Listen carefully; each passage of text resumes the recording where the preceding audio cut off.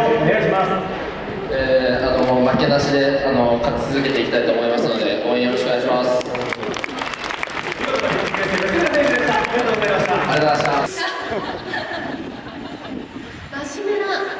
いやでもバウアー選手にヒーローインタビューの先輩としてここまでいろいろとアドバイスいただきましたけれども、中村選手の今シーズンこんなヒーローインタビューがありました。ということで、緑のユニフォームたくさんのファンがいます。今お立ち台の気分いかがでしょう。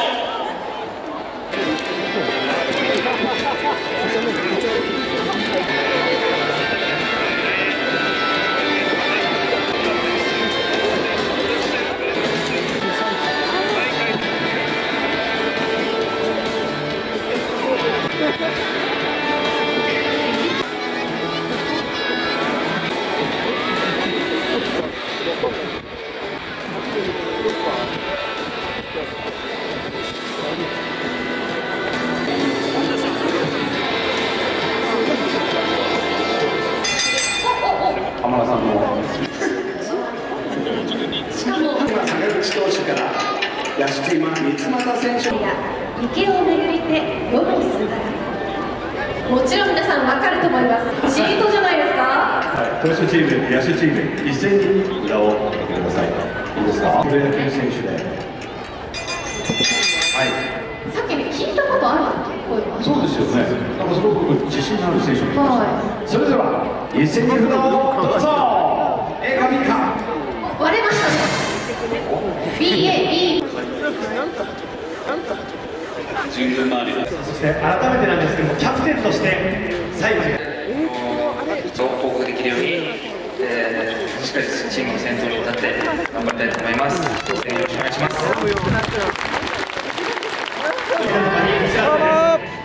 東京ヤクルトスワローズのマスコットキャラクターつば九郎のウクレレ大で詳しくは BS 富士ショッピングをご覧ください。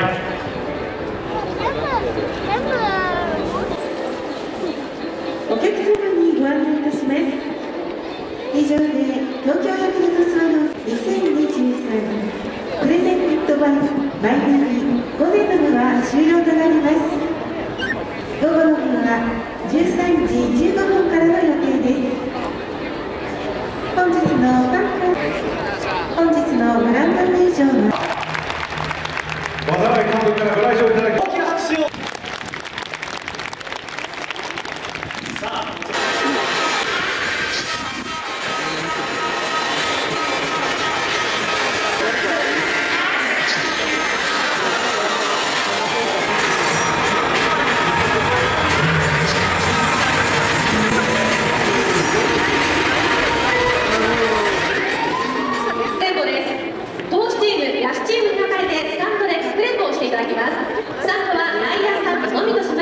選手がスタンドの至るところに隠れますので、手を挙げてください。こんな古賀選手以外川本選手は見事柴田選手を見つけました。柴田って言われてなんかいそうだもんね。松本選手はそうでした。変装してます。だったでしょうか。はい、こっちです。野手の皆さん、あれもう全員じゃないですか。竹岡選手以外セーフにしますか。じゃあ自己申告制で。こ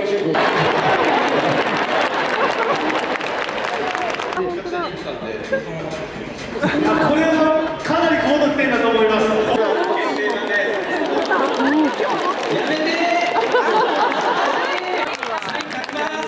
石川選手ジェット好きなんで。うちにあるけど。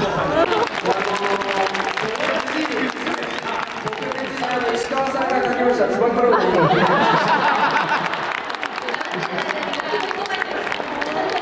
何やってるんですか。さあ続いて。さあ皆さんお揃いになっていきたいと思います。日本選手こっち。まずは野手チームからお願いします。野手チームいきますか。はい。はい、山さん。よ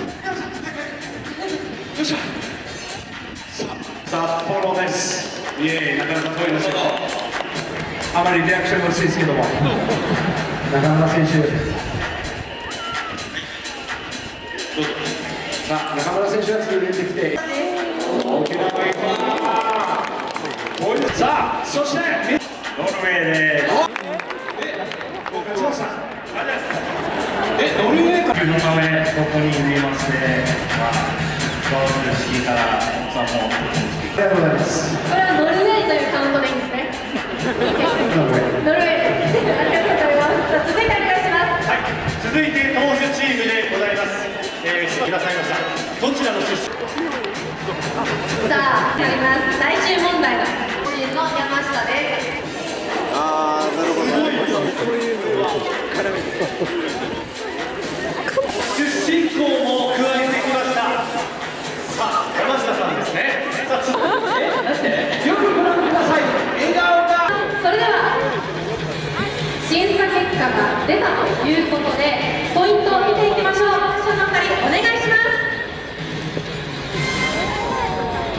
投手チームが30ポイント、野手チームが20ポイントで、投手チームの皆さん、運動前にご整理ください。審査員の皆さんもありがとうございました。なんかもっとすごい風とか。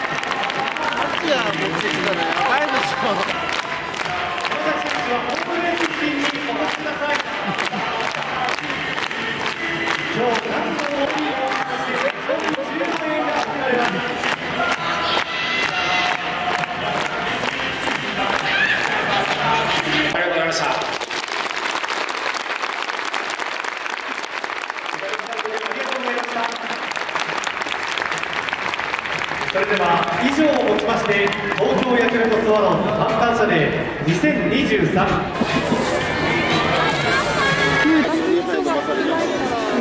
確率が高い。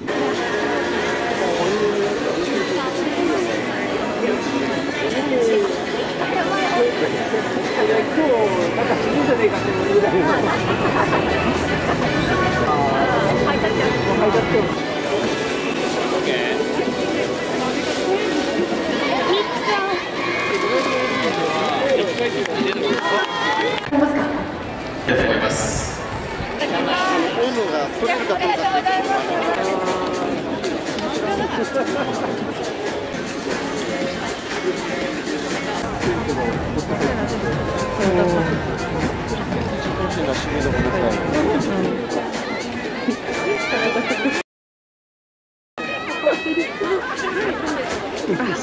マサローさん、来年も頑張ってね。